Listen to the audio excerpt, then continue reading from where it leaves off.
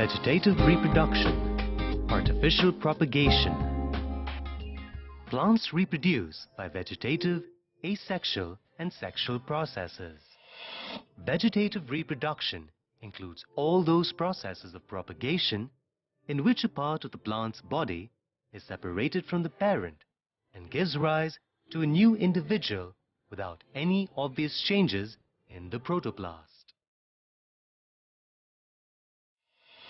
Regeneration of new plants from parts of vegetative organs is called vegetative reproduction or vegetative propagation. In artificial vegetative propagation, a portion is detached from the body of the mother plant and is then grown independently. Artificial propagation is usually done for quick production of new plants and to retain the qualities of the mother plant. This is usually carried out by three ways: cutting, layering, and grafting. Cutting is the most common method of vegetative propagation practiced by gardeners all over the world. A portion of root, stem, or leaf, known as cutting, is taken and rooted in the soil, which develops into a new plant. Stem cuttings are most suitable for vegetative propagation as they readily establish themselves into independent plants by forming adventitious roots at the lower nodes and shoots from the axillary buds above the soil.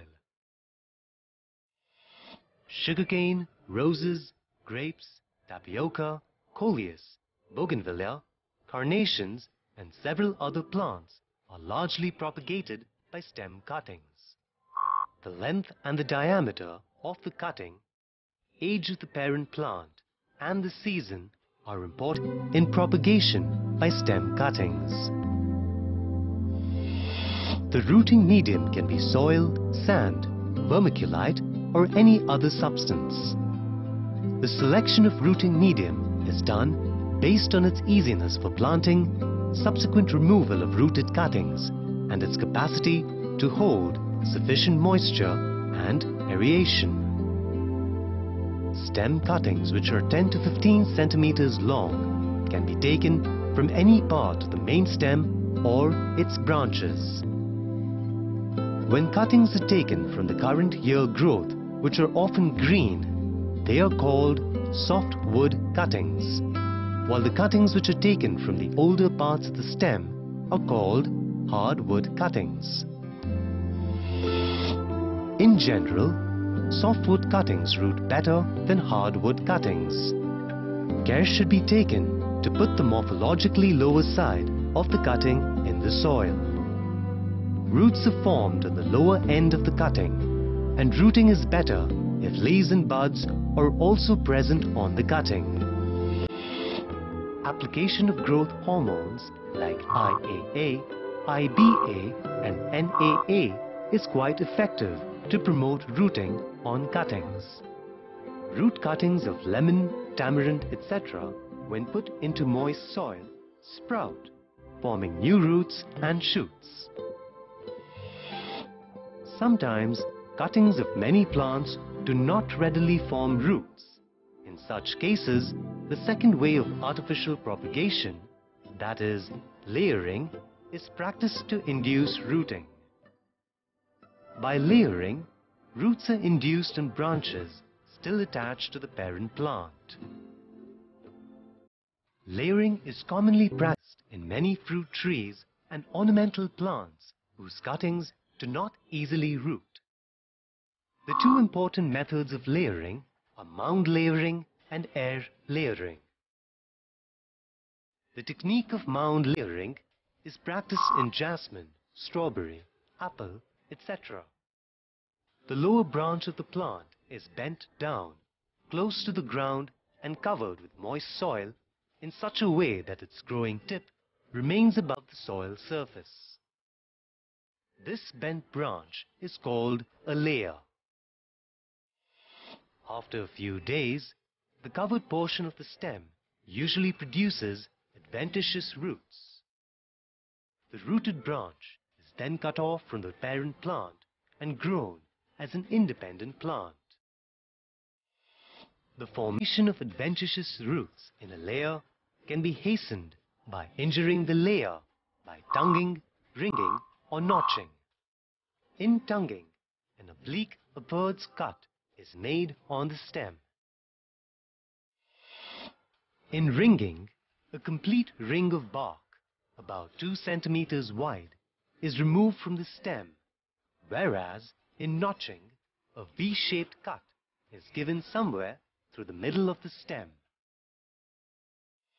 Air layering technique, also known as goutte, is usually employed in those plants where stem branches cannot be bent to the ground.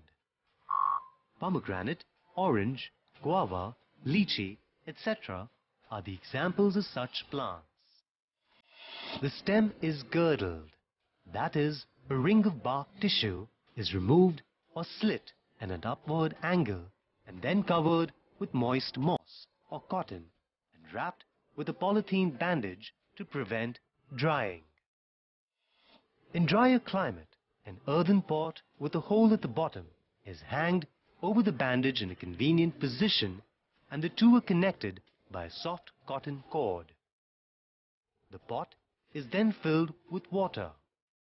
Water, when trickles down the cord, keeps the bandage constantly moist. Auxins may be applied to the girdle region to promote the root formation. Adventitious roots are formed above the girdle portion.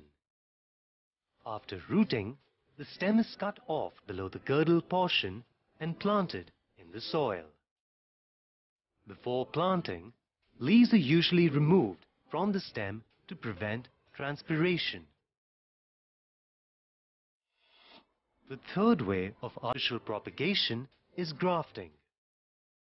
It is the process of joining together parts of two different plants in such a manner that they live as one plant. Grafting of plants is a widely used technique in horticulture to multiply the desired genotypes in mango, citrus, apple, pear, guava, among others. A portion of the plant is inserted into another plant of the same species or a compatible plant of different species or even genera. Of the two plants, the one rooted in the soil is known as stock and the other grafted on it as scion. When the cambium of the stock plant comes into physical contact with the cambium of the scion, both form new xylem and phloem simultaneously. Consequently, the stock and scion become united and grow as one plant. It is the scion which largely determines the type of plant one gets after grafting, although the stock may also have some influence. Before grafting, stock or scion or both are dipped in an auxin solution. This promotes an early union. The two main types of grafting are scion grafting and bud grafting. In scion grafting, the stock may be only a root or a stump, and the scion may be a small shoot bearing one or more buds.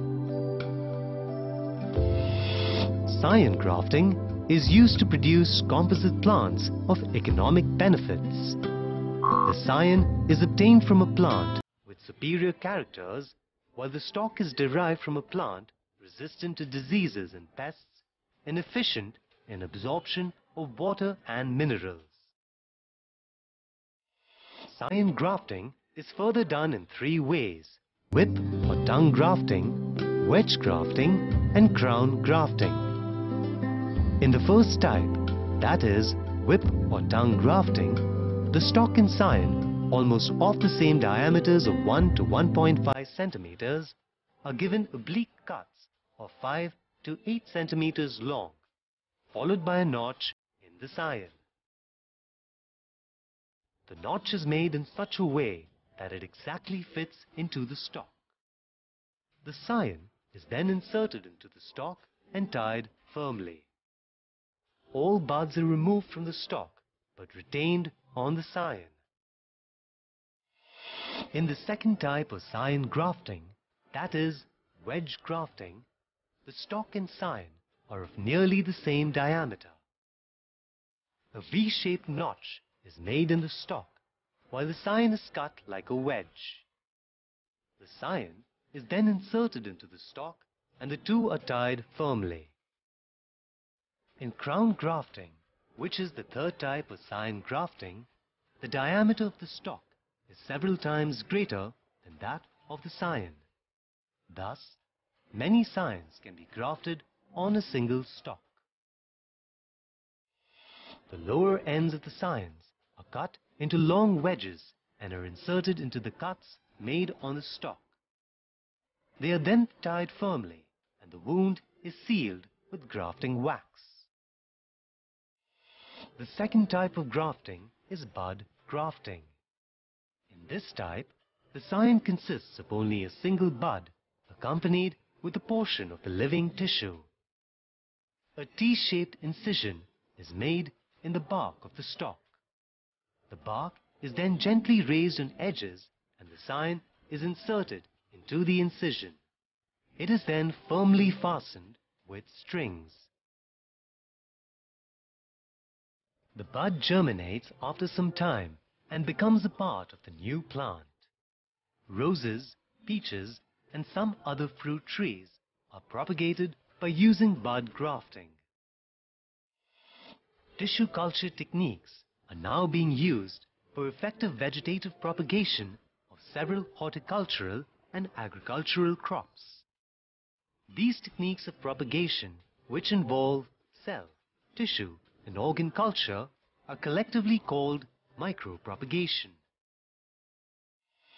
In recent years, the technique of tissue culture is being increasingly employed to raise a large number of plantlets from a small tissue.